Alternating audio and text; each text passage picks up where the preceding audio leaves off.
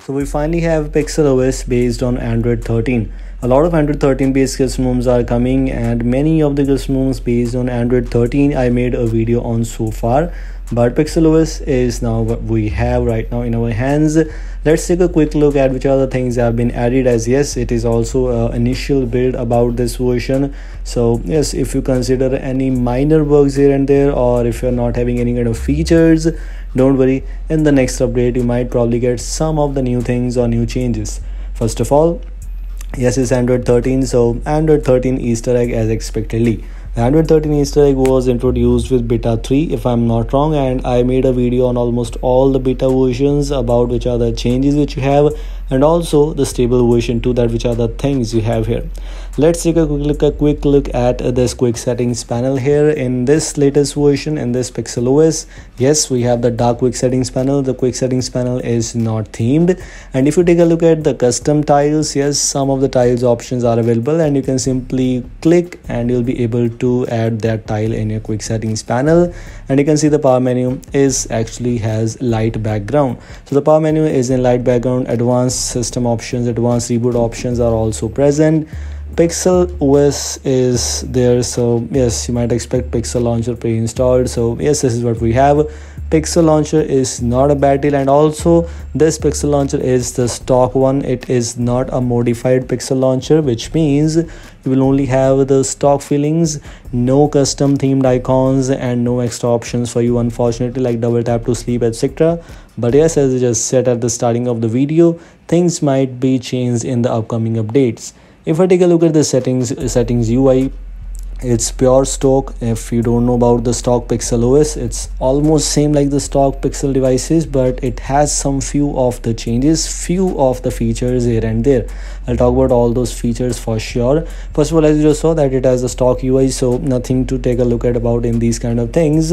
If you take a look at the UI, for example, the game space, the gaming is what matters for some of the users. Unfortunately, if I take a look at the apps, the game settings, the game space, or you can say the gaming dashboard, all of these things are not here. So if you're a gamer and you are looking for game dashboard, unfortunately you need to wait for some other builds. But right now with this initial build, game space is not included.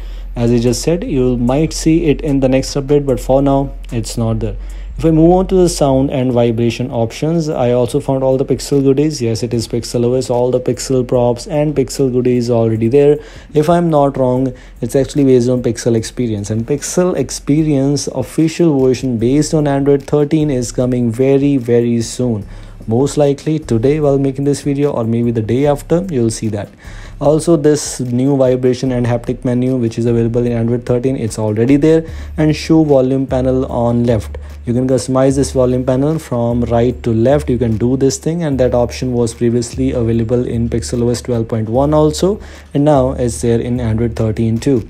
It comes with a September security patch, so the changes which you have here is with the September security patch, and most likely if you see the new update might come in October. So yes, if you want to install this thing, you can. Other than else, the things are basically same, like ambient display, etc. if your device supports those kind of things. Lock screen has the basic customizations. Icon manager, let me show you one thing. You can enable or disable the icons, some of the icons if you want to, and it has the option for time. For example, if you want to enable or disable things, like you want to enable seconds here, you can, it's up to you. If you want to use the battery related things, you can customize that. All these things are it was expected. We will see all these things, and these things have been added. Other than other things are basically same. If I move on to the security section, unfortunately there is no face unlock, unfortunately there is no app lock, but yes, you might see that in the next update too. This is about the initial impressions, initial build. What we have is in the PixelOS. Pixel fingerprint at least there, I mean Pixel imprint is there. You want to enable the fingerprint, you can, it's up to you. In system settings, if you were looking for some status bar customizations, unfortunately no major customizations are included, like no network traffic indicator, or if you compare it with the PixelOS 12.1, those features are unfortunately not present. But all the Android 13 features, or basically some of the things you just saw, are already present. You can even enable the playback control, and things are basically same. These were things which we get here in this latest update, and these were things I just want to let you know about.